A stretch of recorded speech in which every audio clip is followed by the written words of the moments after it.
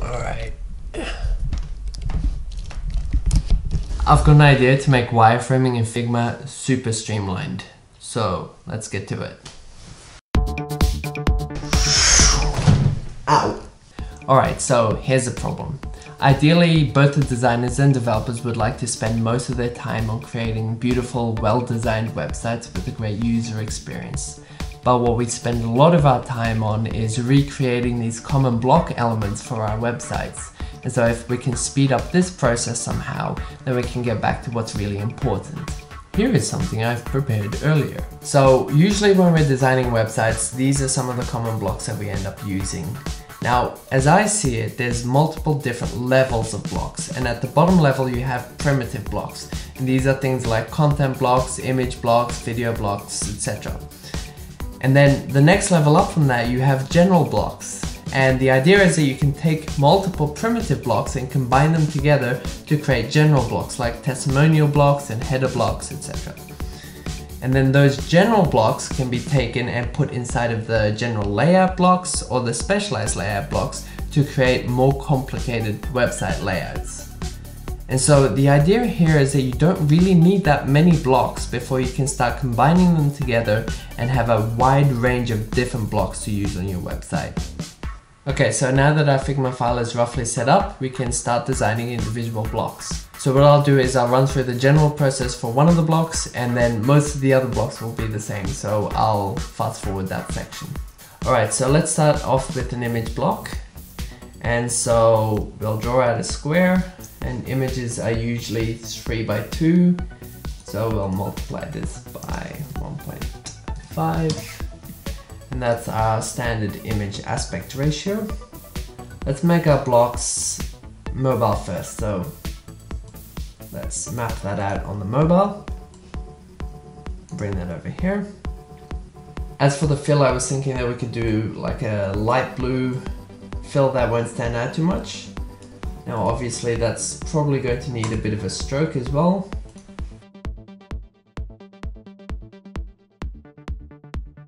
Now we'll also create like a little image icon for it.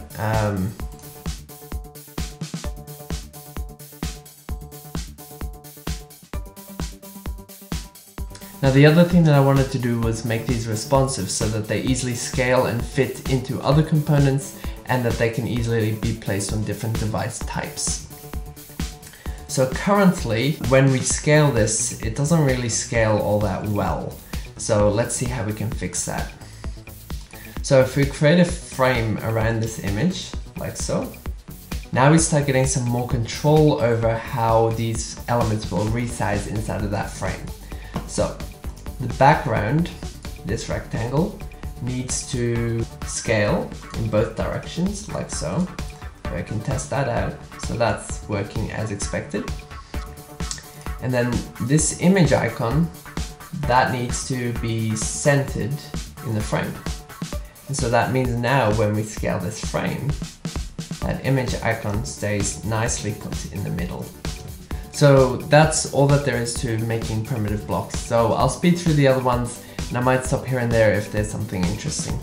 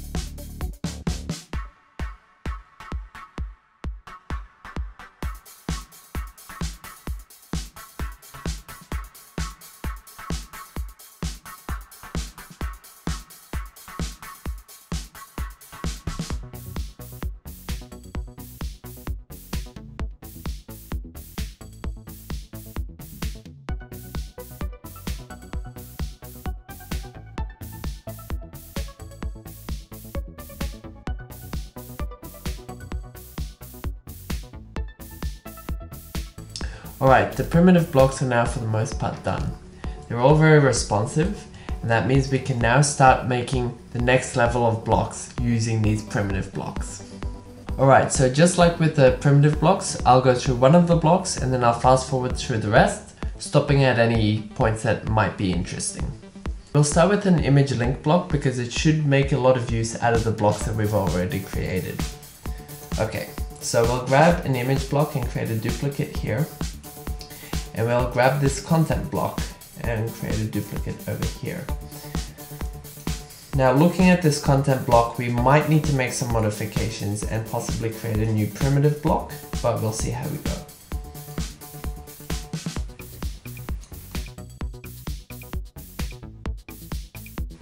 So the basic structure of creating the image link block was really easy. However, as you can see, the content block doesn't quite fit the structure that we need.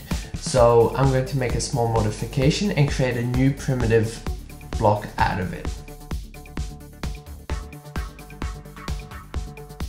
So I've quickly created a new primitive block that has a smaller heading that'll hopefully be helpful for more of our general blocks. And now we can create a copy of this block, paste it over here. There we go. And now we can go grab this button as well.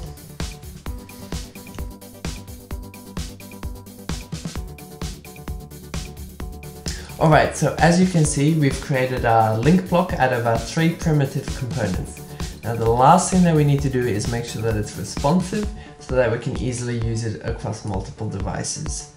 Because as you can see at the moment when we scale it, there's something funky happening with this button over here. So to do that, we're going to create and make a component. Create a component.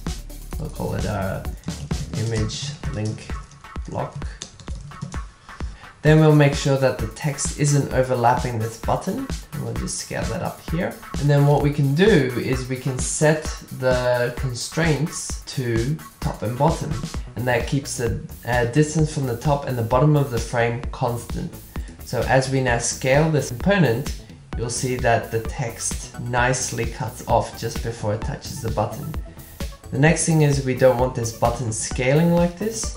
So if we click on this button and we select bottom, then when we scale this component, you'll see that the button no longer scales weirdly. So that's our image link block complete, and now I'll speed through the rest of the blocks and I'll stop if there's anything interesting.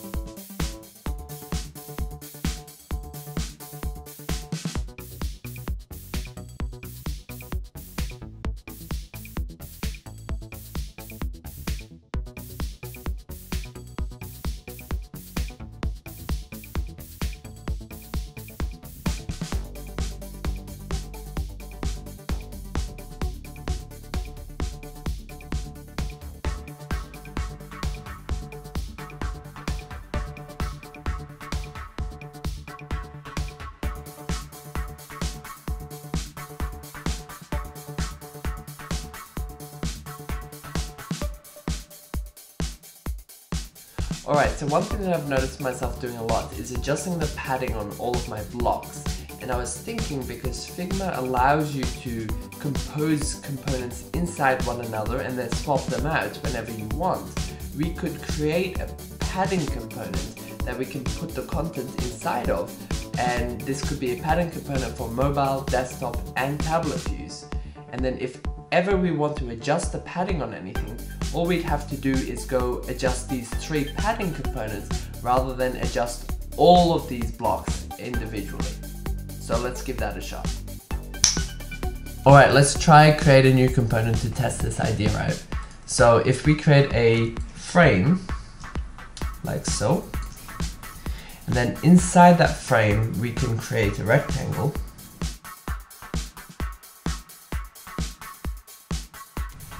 Alright, so what we're going to do is create a component out of this, and we'll call this content. And now we can just adjust the padding to this to match our designs. Great. And then we'll set this to left and right, and top and bottom. So we can create a new component out of this now. Create component. We'll rename this component to padding regular. And then the other thing that we're going to want to do is remove the background. So then you have the padding, but no background fill. Let's create a duplicate of this now.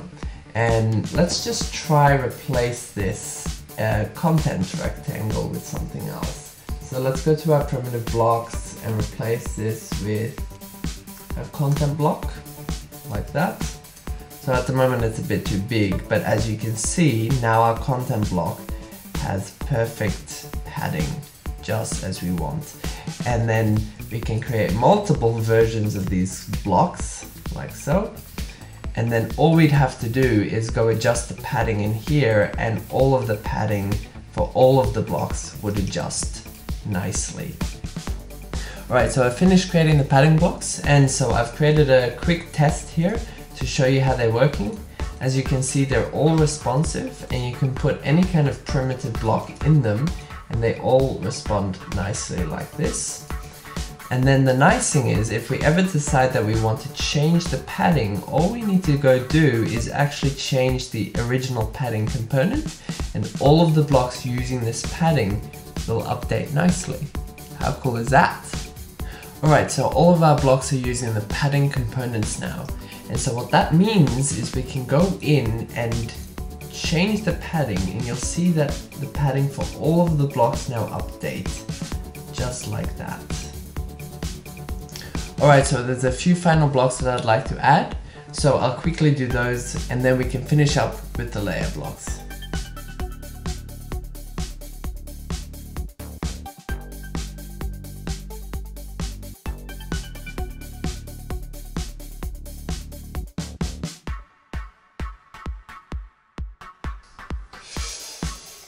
Finally, almost done. Alright, so most of the blocks are done now, so we can probably move on to doing the layout blocks and see how all of this can start fitting together. Alright, so just like how we created the padding components, I think for the layout blocks we can create gutter components which set a particular gutter. This means at any point we can easily adjust that gutter if we decide to do so. Alright, so to do that I'm just going to create a duplicate of the padding blocks because they're going to be relatively similar. So the main difference is that the gutter blocks will have a lot less space than the padding blocks. Alright, so now we can create components. We'll just rename these. Alright, so you can see what these are going to look like if we line them up. So that's the spacing between those blocks, between those, and between those. And so if we decide that we want less or more spacing, all that we need to do is go and change them in here. That's pretty neat. Alright, so the layout blocks are going to be relatively simple. We're just going to need a few grids and some column layouts. So let's quickly do that.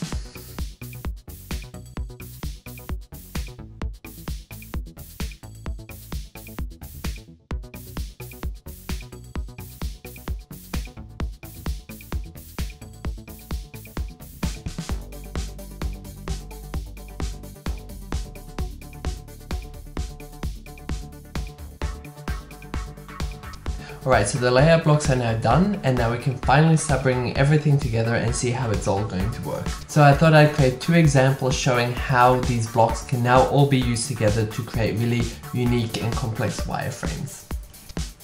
So the first block that I'm going to show is an image text block, where you have an image on one side and text and a potential call to action button as well.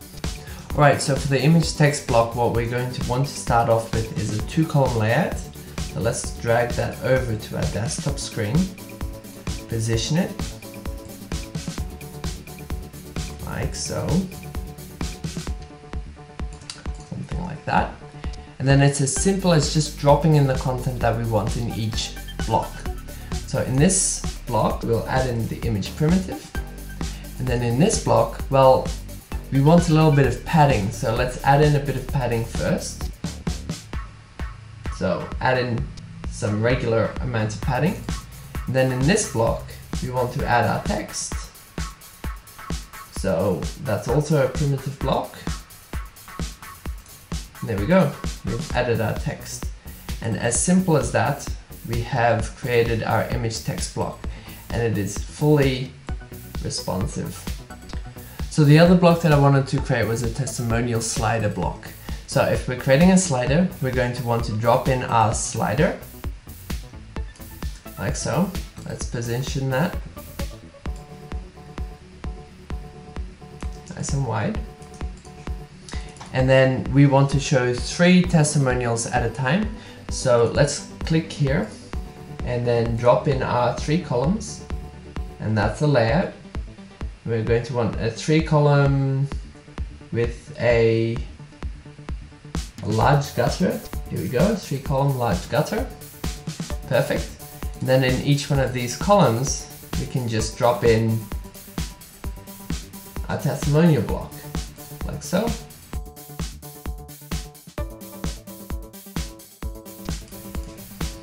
And just like that, we have created a testimonial slider. So as you can see, once this is all set up, you can create really diverse wireframes using this method. And the nice thing is, by using a component-based model, it meshes really well with how the developers are going to then take this design and create a live website with it. Alright, so that about does it for this video. Obviously there's a few more things that need to be done, and I'd like to add some more blocks. So I might be releasing an update to this once it's all done. But I wanted to create a video showing what I was working on and also what a powerful design tool Figma can be.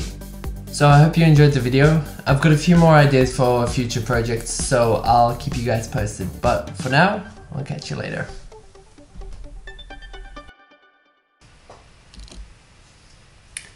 These lights are damn warm.